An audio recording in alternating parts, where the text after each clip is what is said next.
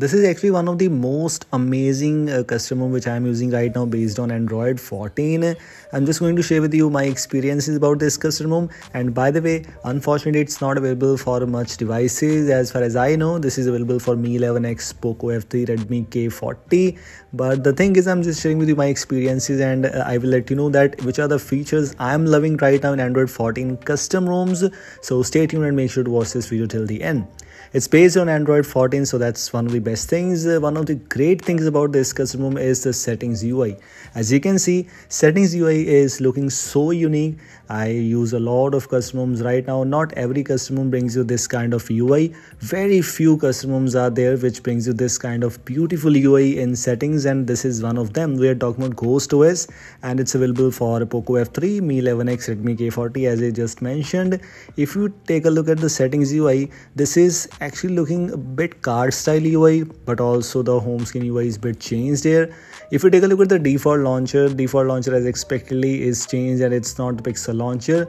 This is one of the best launchers I've ever used. It is launcher 3 base, having all the useful features, all the useful things you need in a custom launcher already present here. Some gestures options are present, app drawer customizations, icon pack customizations, recent panel customizations. Almost every customization what you need in a custom ROM in a default launcher already present here. If you take a look at the quick settings panel, one thing is the data usage. As you can see, data usage is looking something different, advanced data usage. Some features are available in Android 13 based custom ROMs, but if you take a look at Android 14 based custom ROMs, not every feature is present right now. But this custom ROM brings you almost everything. That is why I'm using this one, and this is why I'm just loving this custom ROM so far. It is also having the light quick settings panel. If you use the light mode, if you use the dark mode, things might be changed here for sure. I mean, some pixel based custom ROMs brings you dark quick settings panel. Doesn't matter if you use a light mode or dark mode. LockScreen clocks are also available, so in case you want to change the LockScreen clock, you can do so. Sometimes I use this analog clock if I love this one, because analog clock looks good, and including this one, this also looks good too.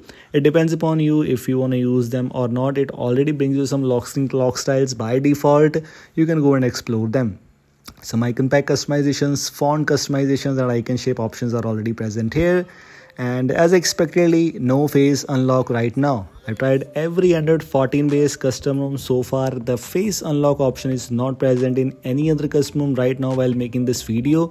It's not implemented yet, but other options are present here. Here are all the customizations which you need, and almost every customization is present because this is still in initial stages, so not every customization is present, but still a lot of customizations are already included. So that's good. Let's have a quick look at all of those customizations which are present here, the features which are present here. In user interface, you will notice the floating rotate button which you can enable or disable. Some UI styles, all the pre-built themes which you have, which are available in some of the customizations, some of the custom ROMs already. Navigation bar style customizations, fonts customizations which were kind of expected. Icon pack customizations are also present. Signal icons, data icons, Wi-Fi icons, icon shape. Every useful thing which you need is already present here. Including this thing, if you move on to the status bar customizations, you will notice we have the option for clock and date customizations. You have the option for battery styles, and one of my favorite, which is iOS 16 style battery indicator, is finally available here. And this custom ROM also brings you the status bar padding adjustment. I use this feature. This is one of my favorite features. I use that thing. If I move on to the volume panel styles, you will notice some options available here. We have gradient style, we have shaded layer style options present in volume panel. Rise, Realme UI, there are many options available for you which you can go and explore. In-call vibration options are also present here. Including this, in miscellaneous, you will see game space as expectedly. Hide developer status is so useful feature. All the spoofing options are also present, like unlimited photo storage and the Netflix spoofing, and the ignore secure window flags option is present here for you too. All the useful things, all the useful customizations, feature, everything is already present here. Quick settings panel having the same features, and the quick settings panel styles. For example, the one I'm using right now is round.